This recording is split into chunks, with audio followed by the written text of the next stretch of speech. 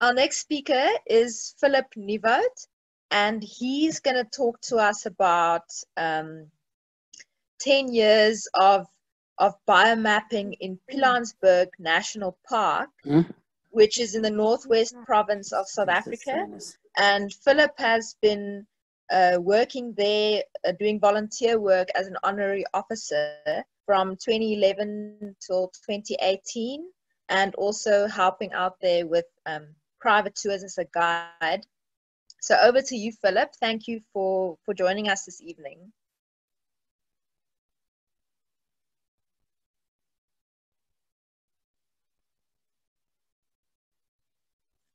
Are you unmuted, Sorry. Phillip? Yep. Oh, there we go. We can hear you now. I'm not too used to this meeting presentation, so please bear with me. It so takes a while to get used to So it's going to be a very quick game drive through Pilansberg, through the records that I've, not all the records, there's just way too many records, but present with some of the records that I've taken in the park over the last 10 years. So over the last 10 years, I spent at least 120 days, full days in the park, as Megan said, as a volunteer honorary officer or ranger, and also as a freelance field guide. So where is the Pilansberg National Park? Oh, why is this thing not responding? Oh, there we go. So where is the Pilansberg National Park? As she said, it's in the northwest province, about 140 kilometers from Pretoria, 160 kilometers from Johannesburg. It's part of the Bushveld Complex geological area. And if you look on the side here, there is an alkaline complex, and that is the Pilansberg. It's an ancient volcano that was formed 1.2 billion years ago.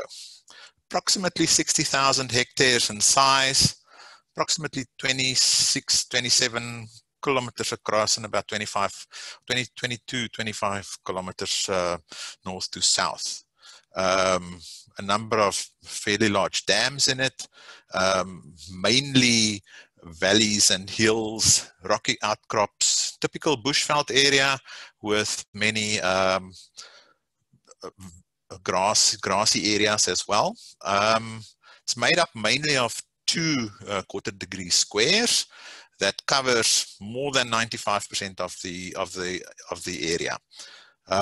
Only about 5 kilometers of the 200 odd kilometers of roads that the public can drive on falls outside of these 2 quarter-degree squares. That's one of the entrances to the park at Manyani Gate. This is the Rangers camp where I've spent quite a lot of time over the last 10 years, and if I didn't stay in the Rangers camp, I roughed it a bit, and my office looked like that. As I said, hills and valleys with a number of fairly large dams, grassy areas, typical bushveld area, number of fairly large dams, very nice heights on each of the dams. There's a number of rivers flowing out of the park. The park is higher than the surrounding areas, so there's no rivers flowing into the park. All the rivers are flowing out of the park. Trees in the park, yeah, it's a bit of an embarrassment. I don't think we spend enough time taking photos of trees, but this is just a handful of the trees that do occur in the park. Russet bush willow, cork bush, common protea on the higher areas, your willow beechwood or boekenhout.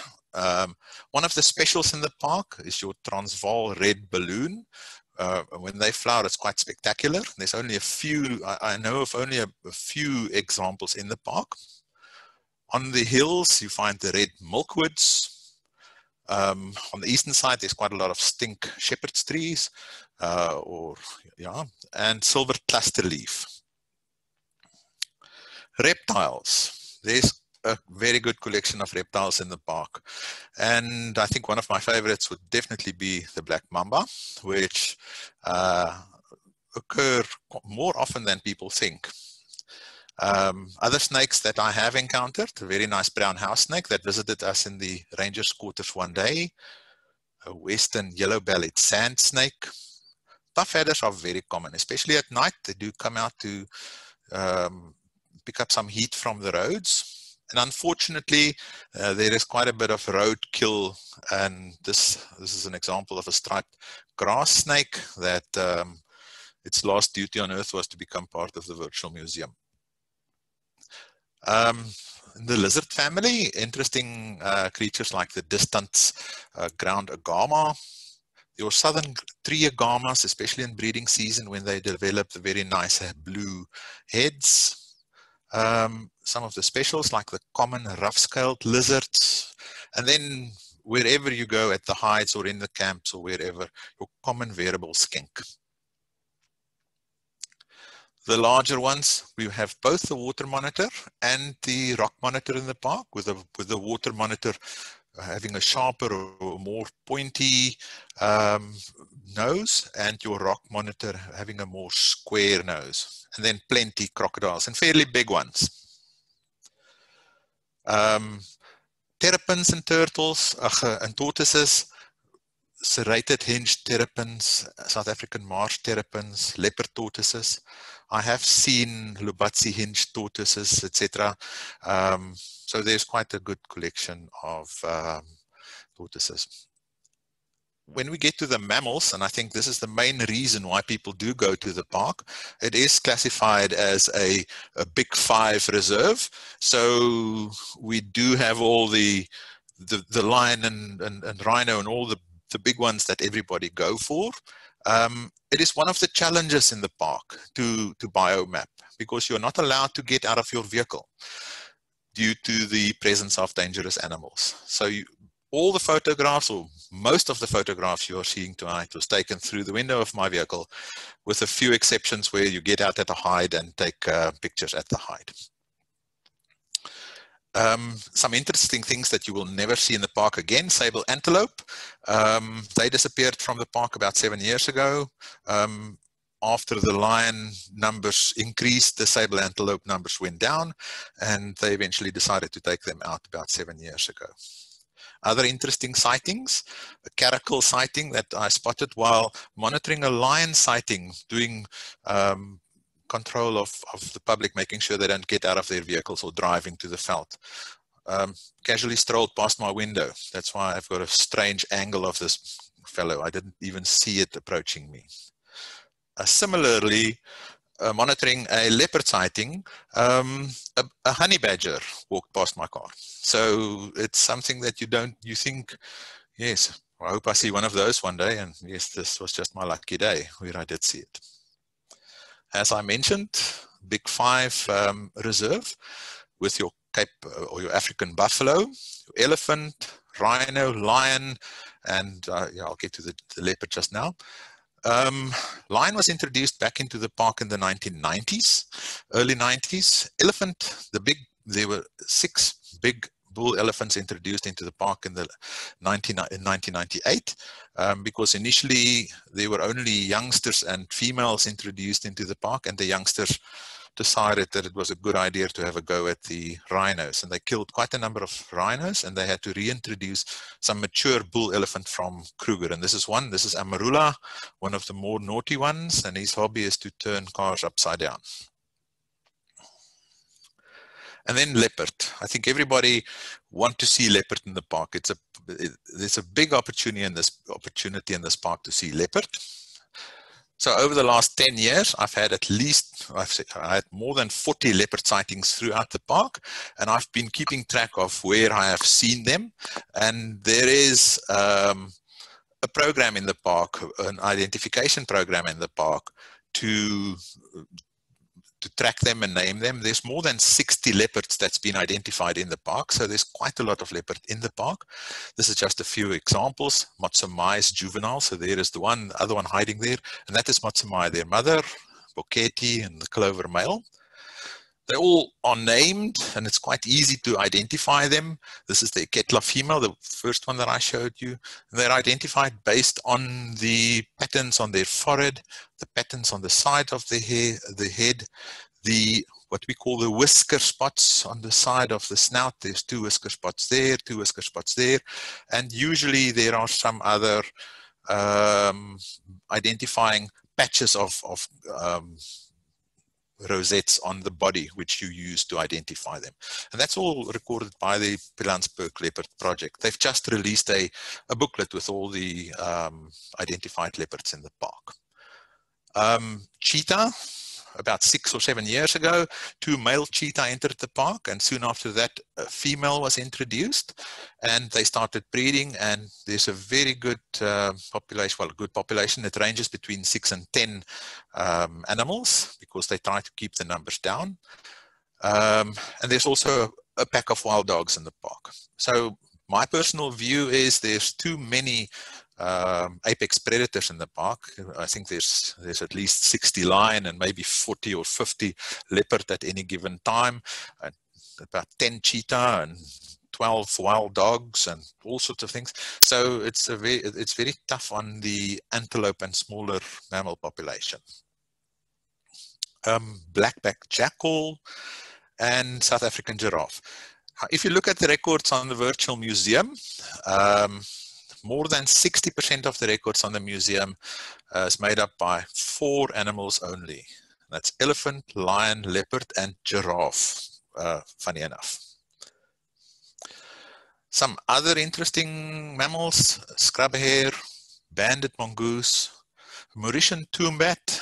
It's got a favorite hangout spot at one of the hides, and if you know where to look, you're just about guaranteed to find it. One of the sengi or elephant shrews. We have red hartebeest in the park, springbok, klipspringer, and steenbok. And then, of course, your monkeys and Chachma baboon, Cape Rock hyrax, and South African ground squirrel. So a very good population a variety of mammals through the park. Then one of my favorites, of course, is the Odonata. This is one of the very first damselflies I've taken in the park, a cat's head sprite. It took me about 2 weeks to identify it because all the field guides pointed me into this direction, but the field guide said that they mainly occur in the Limpopo Valley. So this was just a very good record in the park of a cat's head sprite. Other damselflies, your slate sprite, swarthy sprite, your Maasai sprite, and your tropical bluetail. I think the tropical bluetail seem to be occurring everywhere. I haven't been to a place where I haven't found some tropical bluetail. On the dragonfly front, some nice common tiger tail, wandering gliders, or pantelas. I don't think any dragonfly collection is complete without a photo of a red-veined dropwing, and also a nice one of a violet dropwing. Frogs. Now, once again, it's not that easy to get to the sides of the rivers or places where you would find frogs, but I have found some interesting frogs. A giant bullfrog, for example, on the road one night, catching insects, a red toad, busy displaying and calling. And what you see a lot is the foam nests of the southern foam nest frog. I haven't seen the frogs that often, but you very often see the foam nests of the frogs.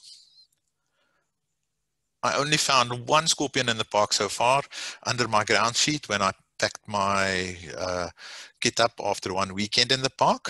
One of this lesser thick-tailed scorpion. Dung beetles. Also, the majority of the dung beetles in the park is usually your large coppertail, your large copper dung beetle, and your scarabus species. But you also find your green dung beetles, and this Sisyphus species I found in the Manyani camp one day, and that dung beetle is not even 1 centimeter in length. So it's one of the smaller ones, and the ball of dung was also only about 12, 13 millimeters in diameter. Fish, that's a big challenge because at the heights you are not always very close to the waterfront. So you take what you get. Sometimes with a bit of luck and without too much reflection, you do manage to take some photos of fish. So that's a blue kerper, a barbel or a catfish on the side, and a red-breasted tilapia or red kerper. Mushroom map, it's bushveld area, so it's dry and hot usually most of the time, but you very often after rains do find mushrooms growing in elephant dung. like this unknown fungus, this mushroom species that I'm still waiting for some identification. Your false ink cap or your desert shaggy mane, you see a lot of them growing on termite mounds. And then your bracket species, there's quite a number growing on dead wood throughout the park. Lepimap, this is also a challenge because you cannot just chase after the butterflies and moths. Now, this is a day-flying moth that I found in the park, a Gramodus species. I have no idea what the function of these spikes on the legs are, but I noticed them and I thought it was quite spectacular. So all the butterfly pictures that you see was taken through my car window with a long lens. Interesting find in the park is always your bagworm family. This is or bag moth family, Psychidae. They're quite specific, host specific, so you will find them in either acacias or Virgilia trees, using the thorns of the trees to decorate the silk sack that they spin. The yellow pansy is the butterfly that's been reported the most times in the park on Virtual Museum, but there's a lot of butterfly activity in the park. So I'm just going to run through them and show them off a bit. Pale Ranger, there's a garden inspector, the painted lady that also seem to be everywhere throughout the country, a two-pip policeman, Alice Silverline. On this bottom left is a small elfin.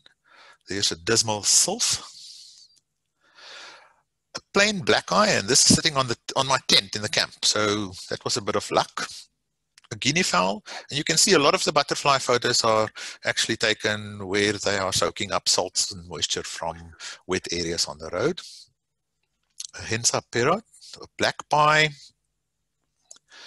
your broad-bordered acria, your wandering donkey acria, a spotted joker, African leopard, your broad-bordered grass yellow, your citrus swallowtail, also one of the more common butterflies in the park, a red tip, and the last one on Lepidoptera is one of my favorites, your crimson speckled footman. Then we get to the birds. The bird that's been reported most in the park, funny enough, is your blue waxbill. We also have a variety of other waxbills, and I think one of my favorites is the violet-eared waxbill. The birds that you find in the park is your typical bushveld or bushveld birds. So Kalahari scrub robin, there's a green-winged petelia or the old Melba finch, dusky indigo bird, Mariko flycatchers. They are very obvious in the park where they hunt from a little perch. This was just a lucky find, African paradise flycatcher on a nest. Arrow-marked babblers, at most of the picnic sites or hides, there will be some arrow-marked babbler activity for some reason. Red-billed oxpecker. So when we do walk in the bush itself, they are a very good indicator for us if there is any rhino around. We use their sound as an indicator. There's quite a variety of larks in the park, and I think the two most common larks that we have there is the Sabota lark and your rufous-naped lark. And then some other beautiful ones, the lilac-breasted roller, your violet-backed starling,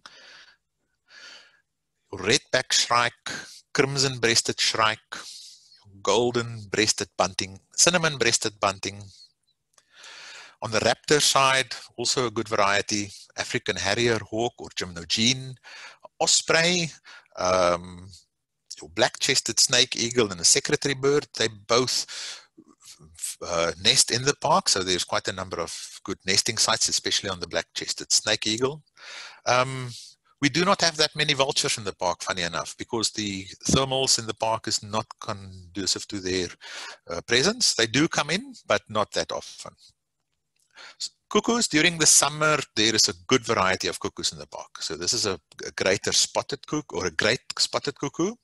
A Didra cuckoo, certain times of the year, I don't think you can drive for more than half a kilometer without hearing another Didrakie. Your red-chested cuckoo, or Pitmeyvrou, Levalens cuckoo, Klaas's cuckoo. We also have Jacobins and black cuckoo in the park. 3 types of hornbill: your southern red-billed hornbill, your African grey hornbill, and your southern yellow hornbill. Storks, your yellow-billed stork, white stork, and marabou stork.